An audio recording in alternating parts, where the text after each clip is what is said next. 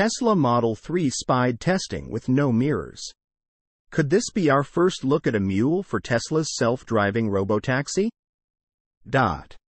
It's a mule based on the refreshed Model 3 with cameras in completely different locations from the regular model, and it's not clear what its purpose is. The car was spotted on a freeway in Palo Alto, California, sporting Texas manufacturer plates. The mule doesn't have side mirrors, and the side repeater cameras seem to stick out a lot more so that they can get a better view of the car's sides. This could suggest Tesla is working on digital mirrors, which completely replace traditional mirrors and show the feed from external cameras on screens inside the car. It's not the first manufacturer to do this, though, following in the footsteps of OEMs like Honda, Lexus, and Audi. All the mirrorless cars from the aforementioned manufacturers have screens inside the vehicle placed very close to the base of the A-pillar. This is meant to mimic the place where you expect to see the mirrors on the outside of the vehicle, and where you normally look, but we didn't see any screens there in the Model 3 mule photos posted on X by Nick Cruz-Patton.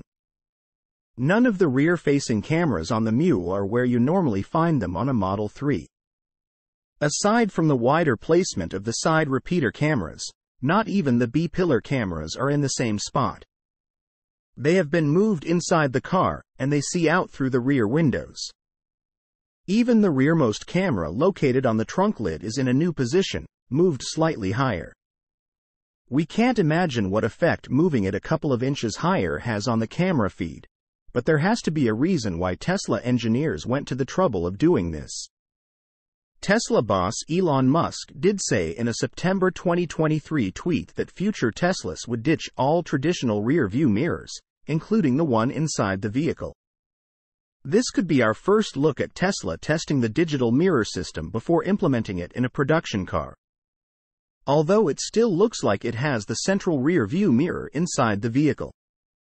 Having recently driven the refreshed Tesla Model 3, I noticed that when you indicated, the feed from the side repeater camera on the corresponding side popped up on the center screen.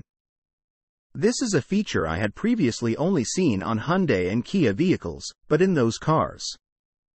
The feed from the cameras appeared on the digital gauge cluster screen, not the central screen, so you didn't have to glance away from the road to see it.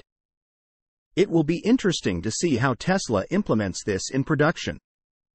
Given the company's propensity to simplify and cut costs as much as possible, it seems unlikely that it will equip its cars with 2 additional screens. The feed from the cameras may simply be displayed on the central screen. And every driver will have to retrain years of muscle memory and look in a different direction when changing lanes. Source: reposted and summarized from @insideevs.